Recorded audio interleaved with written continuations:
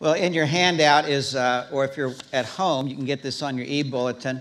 I wrote this poem several years ago and tried to put in poetic form what is it from the Bible and a lifetime of talking to men. What is God trying to do in the masculine soul? How is he trying to shape us? And so this is my one page, albeit very small font, that sort of sums up the big pictures of trying to understand what is God trying to do in my life. And so that's just a little extra for you. If you would take out your message outline for today, we are talking about fathers. And if you want the sermon in a sentence, this is my summary. The father tells you what matters, why it matters, and shows you how to make it matter. There is no substitute for presence. In a sentence, if I had to sum up what does it mean to be a father, this is what I'd say. A father tells you what matters, why it matters, and shows you how to make it matter. There is no substitute for presence.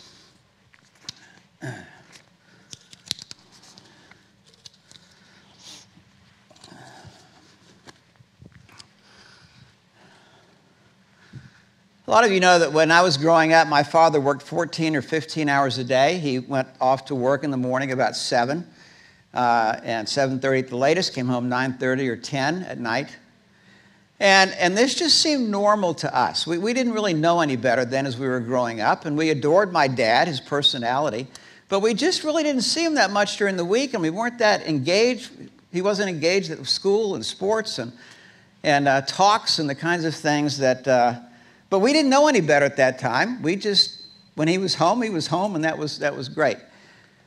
Why did he work 14 or 15 hours a week? Well, if you asked him back then, during that time, he would have said, to provide for my family.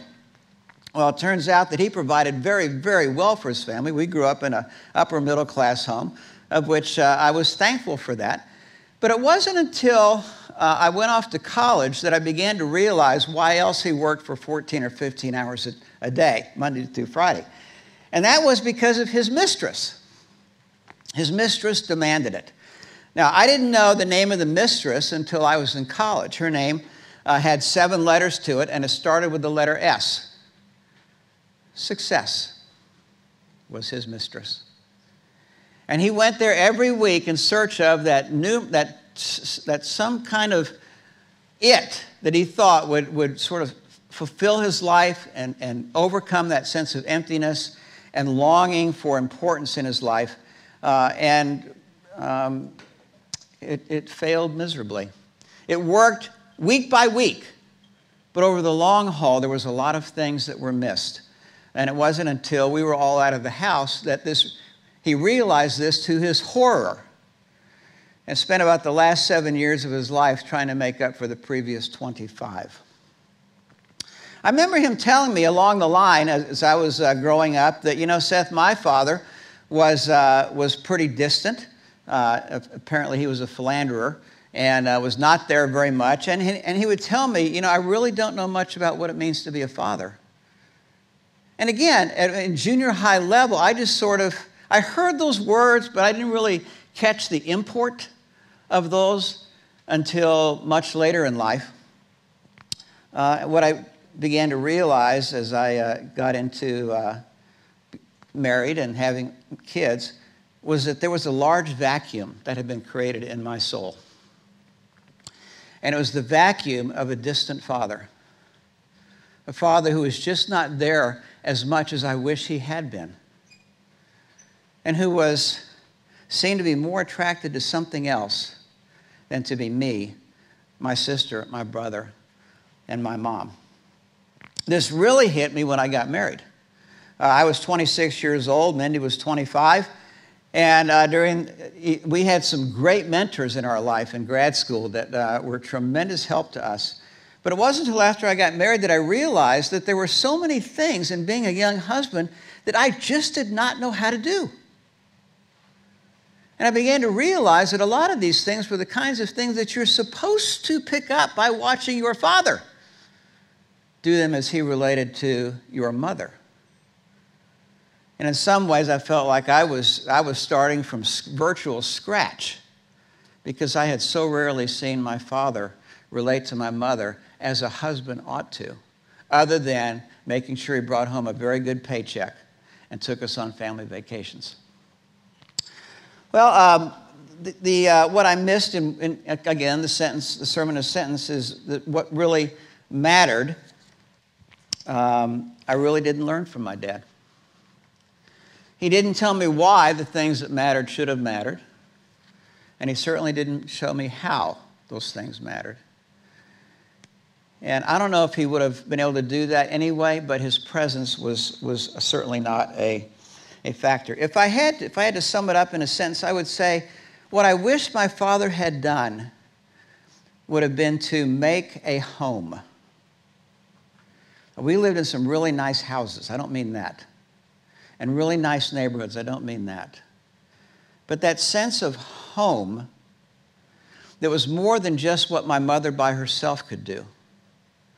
And as I look back on that, what I really wish he could have done, and I've tried to do all of my adult life, is to be somebody who creates home, who builds home for his children.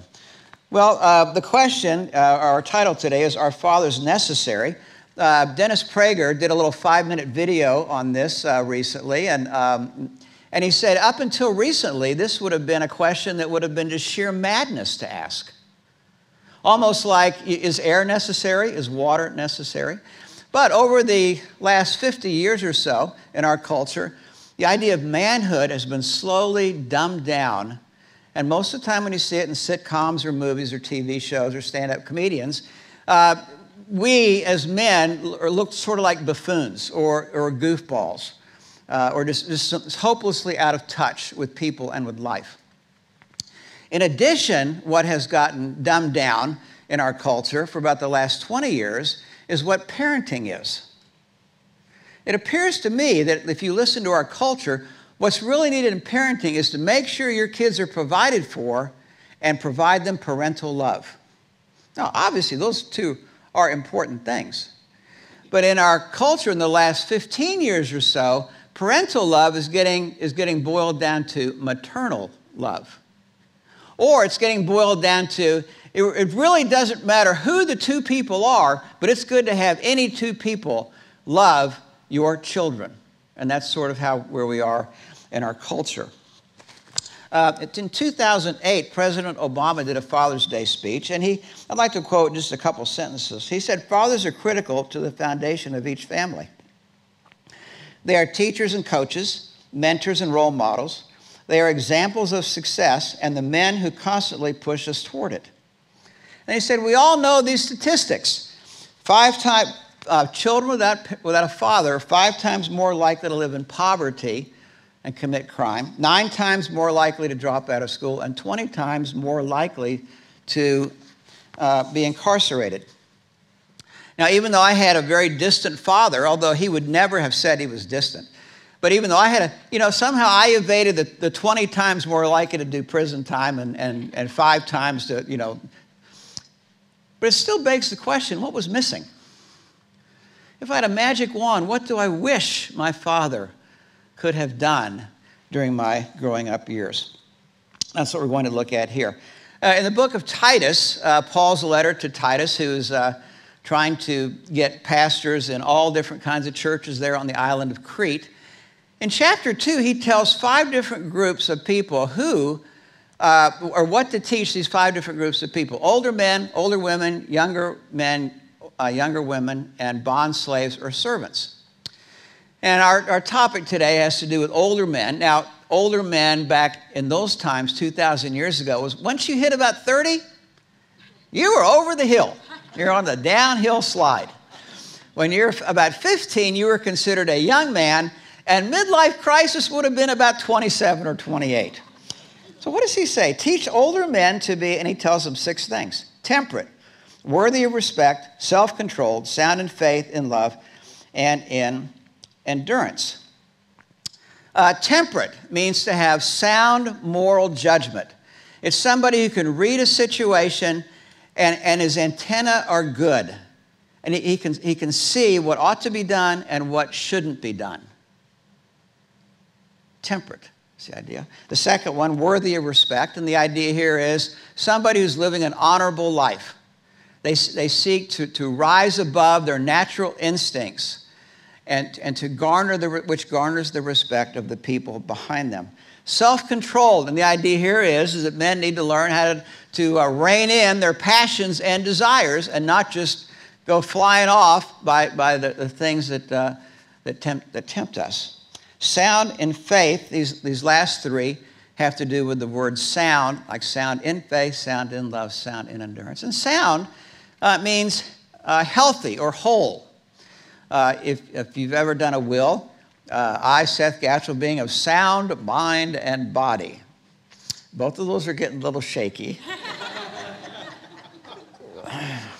But you get the idea. There's something healthy or whole there for all three of these things. Well, what does sound in faith mean? Well, sound in faith means not just that I believe the right things or I have the right creed, I know the right theology, but that it's a man who relates well to God. He knows how to relate to God. He knows about himself and his weaknesses and his need for God and his need to be a better man than he is, and he's working on that. Second one is sound in love, and this is the Greek word agape, which is sacrificial love.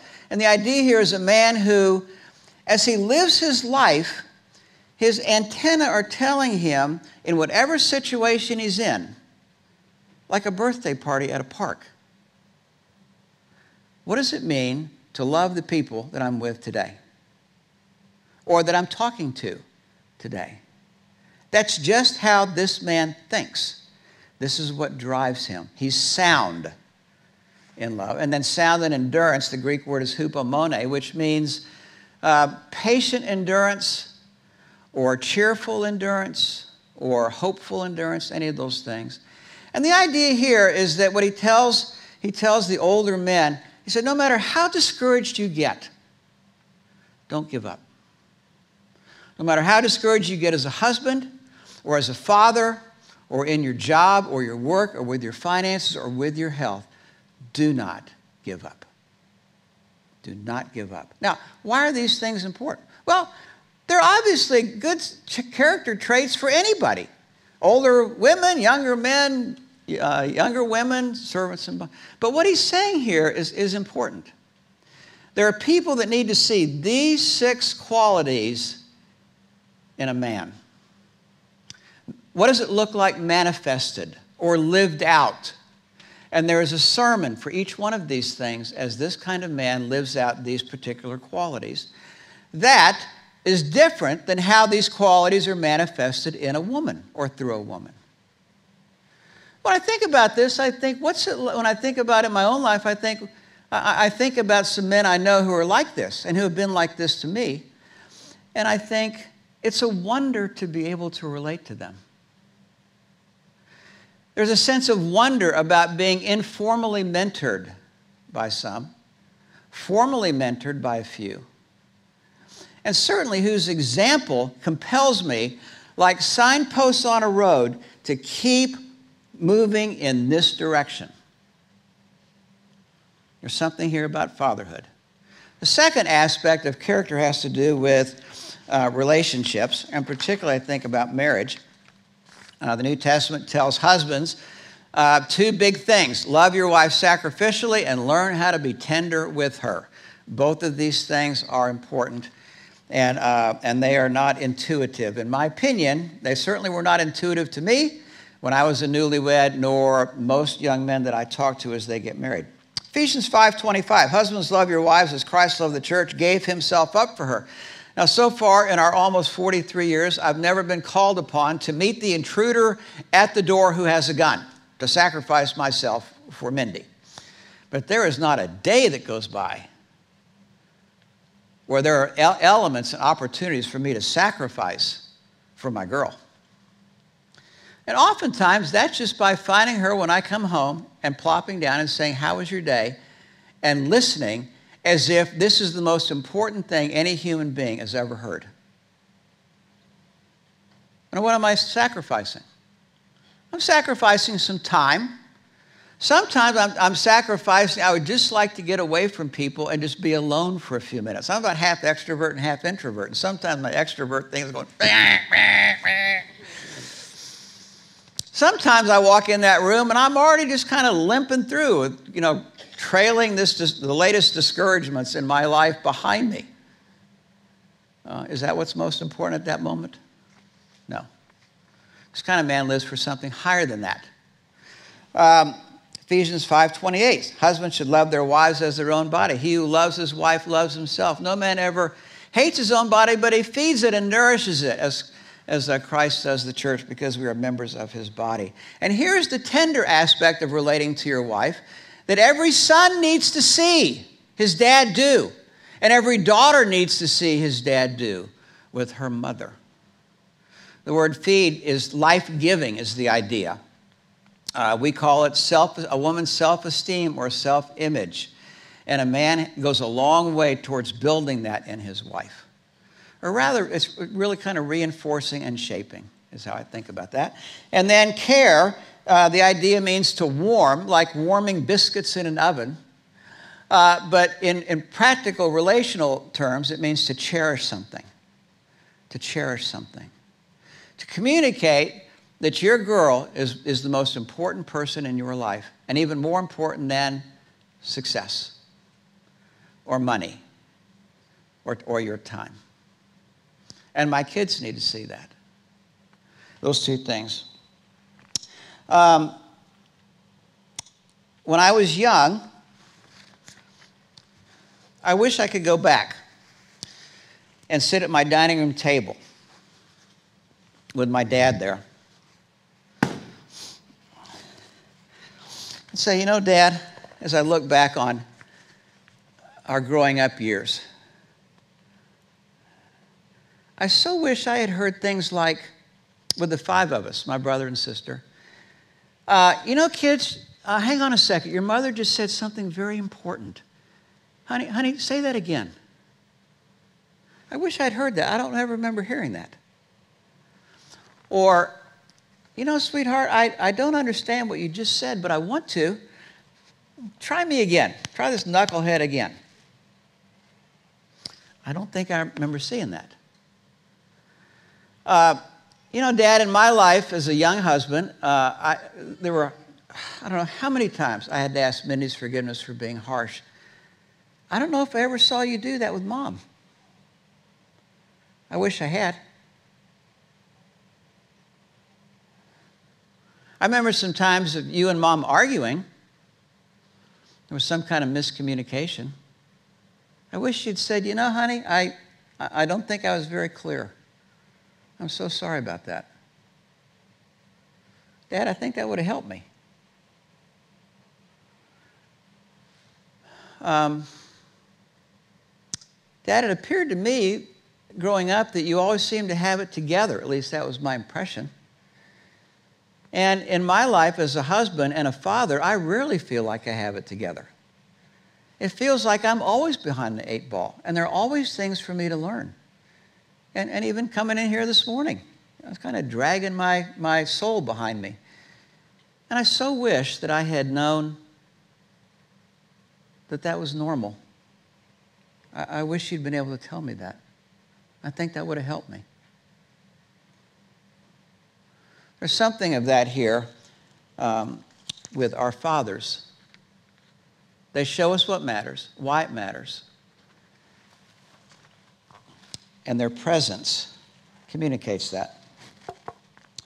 Now, I'd like to take just the rest of our time here and just sort of do I just turned 69 years old. I've been doing the ministry for, I don't know how many, 4 decades, more than that. And I have talked to a lot of children, teenagers, husbands, and wives over the many years. And I'd like to try to just sort of come at it more from, what have I observed in people? The idea of what's missing when a father's not in the home could probably fill a book. You could probably write 100 chapters on this. But because of time, I just want to mention 4. The first, children need to see their fathers because a father provides a sense of security. And I don't mean financial security or a roof over the head, but there's some kind of security that goes on that the children yearn for down in their hearts. In one sense, I think of this as the word home in all caps. Home is where I'm secure. Proverbs 23 says, listen to your father who gave you life, and he's saying more than just your father was a sperm donor, who gave you life, and do not despise your mother when she is old. Proverbs 19:8, discipline your son, for in that there is hope. Do not be a willing party to his death. Now, in our particular culture, I mentioned that parental love has gotten beaten down to any two people. Really doesn't even need a father anymore. And maternal love, that's what's really needed. That's the jewel. And I have known many single mothers, and man, we've had some gems in our church and still do. And you know who you are. And just amazing people given the knucklehead husbands that left them. But there's something about security that's more than just mom loves me and dad loves me. That's just kind of the beginning. What kids really want is they want mom and dad to love each other every day and to see that and to experience that and to feel that. That makes them secure. There's something in their soul that can rest, that can relax, that doesn't have to be anxious about the difficulties of life. I'm often asked, Seth, can you talk, help me understand? We're about to break up, we're about to divorce, and can you tell me how to tell my children or sort of give them the news gently? And this is sort of like asking, nuclear fallout is about to happen, and can you give me some ideas as to how I can tell my children about how to deal with this? What I'm profoundly aware of is that the way children think about this and the way adults think about this are categorically different. You'll hear a parent tell their child hundreds of times, oh, your mother loves you, and I will always love you, and your father loves you, and your father will always love you. It's just that we have a hard time loving each other as husband and wife. As if that's going to be the answer to the problem of the ache or the vacuum in the heart. And it is certainly not. But that's how parents think. That's not how children think. Children are shattered by this. Now, they may not tell you this, whether they are in elementary school or whether they are teenagers or whether they are young adults, but they are shattered. Why won't they tell you? Because they have been so shattered that they wonder what else could happen. If the mom-dad relationship is broken up, what gives me any sense that in my world I'm going to be safe from other catastrophes like this? Now, they won't tell you that because to voice that to you, they intuitively know it risks this getting worse. So what do? They blame themselves. Because they don't want you to think that I think it's your fault, Dad, or your fault, Mom, or both of you out of risk, the loss of risk, or the risk of losing even more. The second reason they say that they will say, well, I just blame, if only I'd been a better kid, if only I'd been more obedient. Why do they do that? They do that because that is less painful than opening the door to what they fear the most, and that is abandonment. If Dad or Mom is not in the house, what goes on in a child's soul? I've been abandoned. Now, it may not make cognitive sense to them. It's not going to make cognitive sense to children. It's certainly not going to make cognitive sense to teenagers. It's even hard to make cognitive sense of that when you're in your 20s or 30s. That fear of rejection that seems to be right outside your door and wants to knock on your door. And that fear of abandonment that is so painful that to ward off that pain, they will, well, if I had just been a better son or if I had just been a better daughter. That's how children think. That's what goes on in their soul. You can tell them 100,000 times it's not their fault. And that's not going to be the salve they need for your soul. Security. The second thing is identity. Honor your father and mother, Exodus 20, verse 12 says, that your days may be long in the land your God is giving you. Proverbs 22, 6. Train up a child in the way he should go, and when he is old, he will not depart from it. 1 Timothy 3, 4. He must see that his children obey him with proper respect. Now, what the verses on parenting sort of imply or lead to is a deeper reality, and that is this. When a child grows up in your home, they form their identity invisibly. And they do it by trial and error and by observation. They take in everything they see and hear, and their minds are constantly drawing conclusions. Sons are drawing the conclusions of, what does it mean to be male? What does it mean to be a boy? What does it mean to be a man? Daughters are, what does it mean to be a girl? What does it mean to be a female or a young teen girl? And the way that those questions are answered primarily is by watching dad and mom, relating to dad, relating to mom, and particularly watching them relate to one another. And children slowly learn sort of how the wonder of gender is supposed to work and how a man is supposed to relate to a woman, and not the knucklehead ways we typically do without this kind of instruction, or how women expect husbands to relate to them without, again, proper instruction, by watching a mother who does this well. Identity. When I think about this thing of identity, I'm reminded that, generally speaking, and personally speaking, boys tend to be pretty wild. And what they need is sort of to be corralled, or how to have that wildness sort of brought into some type of control and usefulness, sort of like a stallion out on the range that is corralled with a rope and brought back to the corral. And the horse then becomes useful for many different purposes. And boys are sort of like that. And when it comes to corralling young boys, for single mothers, again, I know some spectacular single mothers that have been in our church.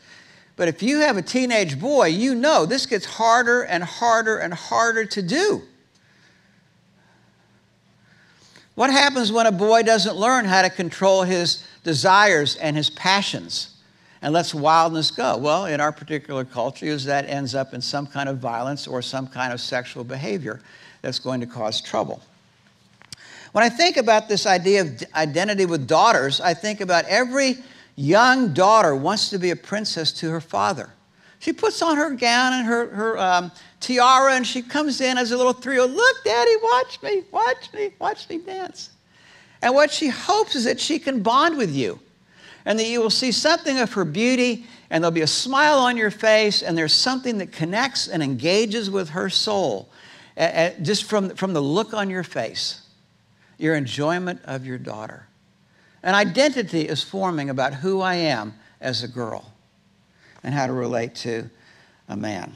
When I think about my father, I think about, Dad, when I live my life, there's some ways it's very challenging. And I saw you do the work thing really well. But how to do the work thing and the school thing, I wish I'd seen that. I wish you'd sat down with me and done algebra.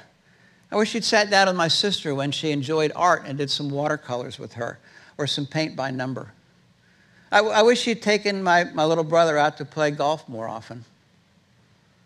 I wish I'd seen how to manage your work and relate to your children,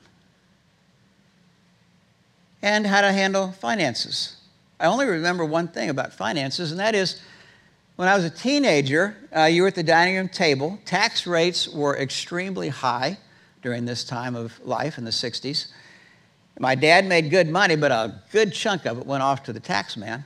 And Dad, I remember, and this really did help me, you sitting at the dining room table with a stack of bills and throwing them up in the air, and they're all fluttering down. And I remember walking up to you and say, Dad, what are you doing? And your response was helpful to me. The ones that land face up, I'll pay today.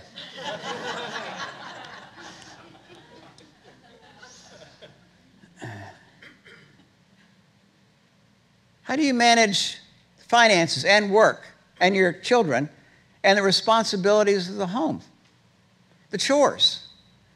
And I wish I'd seen you deal with that with Mom. That always seems to be a tough thing to manage, all the things. I feel like I'm perpetually behind with this. And like I'm trying to put all this together from scratch, starting almost 43 years ago. And I don't think you and I ever talked about temptations of a man and what has to happen in order to not give in to those. I wish we'd had that discussion. Even one. Identity. The third item is strength. Strength. When King David is on his deathbed, he talks to Solomon, who's about to become king, and his one-sentence summary that he passes on to Solomon is, be strong and show yourself a man. What David understands is you are about to take on a life as king, also as a husband and father, and it's going to require more of you than you think you have to give. Get used to it. Strength. There's a particular kind of strength. I think about every child wants to think of their dad. They think of their dad differently than the mother. You want to think of your dad as an anchor or as a rock. I always looked at my dad as a rock. There was something formidable there, something that was stable that I could always count on. Something of a shelter in the midst of the storms of life. And I guess, in summary, I wish I would have seen him use his strength to build our home. I think he left most of that to my mother. The last thing I'd say is the idea of a model. These commandments that I give you today are to be on your hearts. Impress them on your children. Talk about them when you sit at home and when you walk along the road, when you lie down, and when you sit up. Tie them as symbols on your hands and bind them on your foreheads. Write them on the door frames of your houses and on your gates. Well, the time when my kids are at home obviously is gone.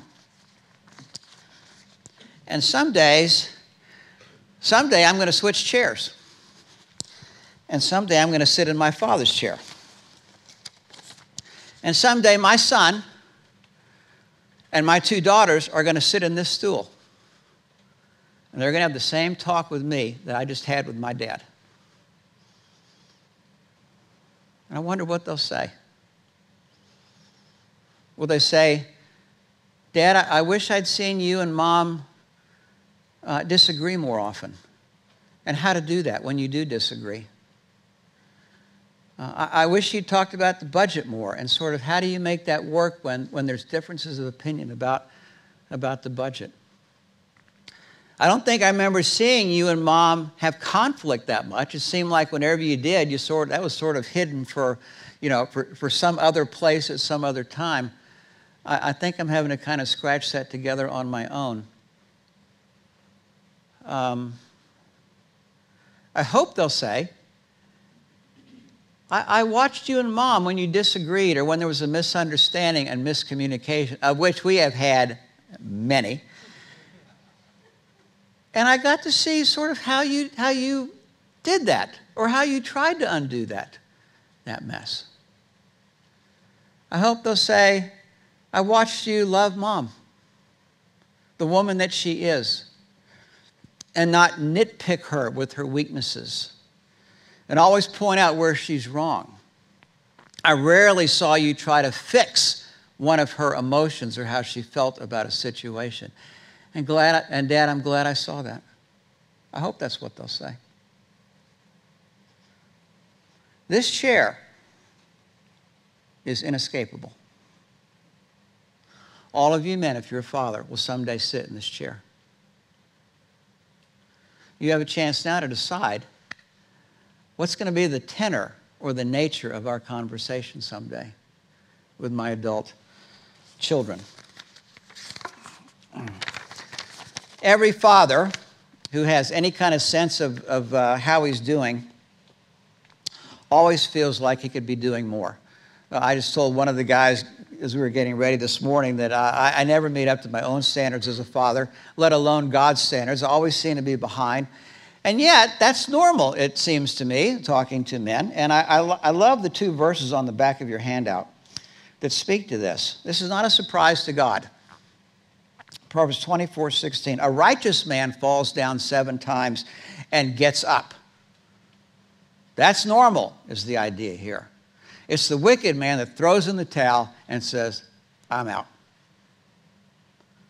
Getting up again and again and again off the mat. And then Isaiah 32, the noble man makes noble plans, and by noble deeds he stands. By noble deeds he stands. What's inescapable about fatherhood? There is a hunger in every child for a father. Sometimes it's felt like an ache. Sometimes it's something mysterious, or there's something missing, or something needs to be added to my soul, and I can't quite figure out what that is. But it's a person. It's a father. And again, when I think of this, I think of home, all caps, H-O-M-E, where there is both shelter and warmth, where there is an anchor that I can always go home to and have this sense of safety where my soul can just relax. I can be at peace. I can be at rest. There's a respite here from the storms of life. My father has tried to build something wondrous that I can watch, that is bigger than me, but of which I am privileged to be a part as a son or a daughter. Well, there's a poem that was written a number of years ago by Edgar Guess, and I'd like to finish with this poem. It's a remarkable poem. He starts off, I'd rather see a sermon than hear one any day. I'd rather one walk with me than merely tell the way. The eye is a better pupil and more willing than the ear. Fine counsel is confusing, but example, always clear. And the best of all the preachers are the men who live their creeds, for to see good put in action is what everybody needs. I soon can learn to do it if you'll let me see it done. I can watch your hands in action. Your tongue too fast may run. And the lecture you deliver may be very wise and true, but I'd rather get my lessons by observing what you do. For I might misunderstand you and the high advice you give, but there's no misunderstanding how you act and how you live. And he finishes with this stanza. One good man teaches many. Men believe what they behold. One deed of kindness noticed is worth 40 that are told. Who stands with men of honor learns to hold his honor dear. I love that line. He who stands with men of honor learns to hold his honor dear. For right living speaks a language which to everyone should hear. Though an able speaker charms him with his eloquence, I say I'd rather see a sermon than merely hear one today. Let's pray together.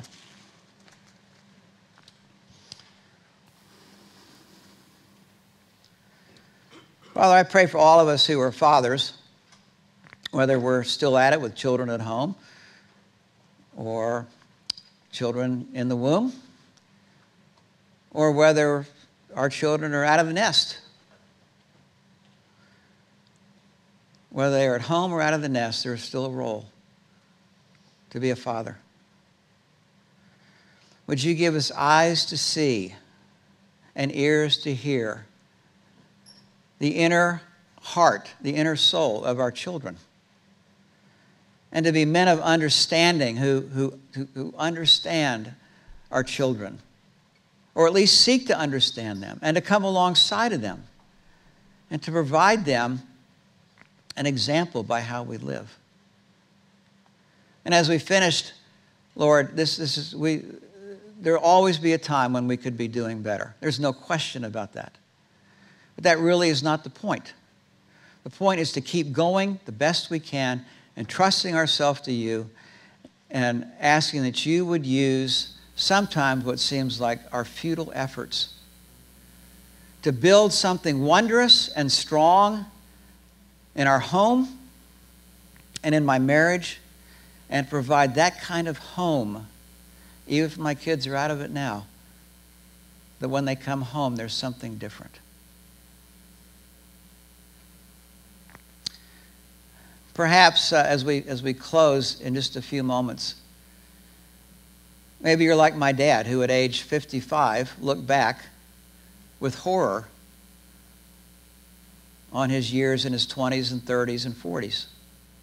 And he told me, Seth, I was really out to be a big shot. I was chasing the admiration of my peers and the almighty dollar, success. And he started all over again at age 55, being a husband and being a father. But what allowed him to do well his last 7 years before he died of cancer was he came to Christ in a real way, a relational way, not just a theoretical, theological way. With a prayer something like this: God, you know and I know that I am a sinner. I have missed some of the most important ways of life. And I have no excuses. And I come to you humbly and ask you to forgive me, to wash me of the demons that I've chased, and to help me renew, make me a new man, and make me a new husband and a new father to my 3 children. And God took him at his word there, that simple prayer of asking Jesus into his life. And my dad's life began to change. Over the next 7 years, as my dad sat in our metaphorical chair up here, more and more he had something of value to tell me.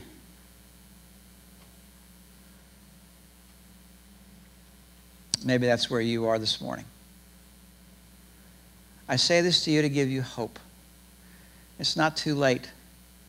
As we surrender ourselves to God, God can do wondrous things with us if we will let him.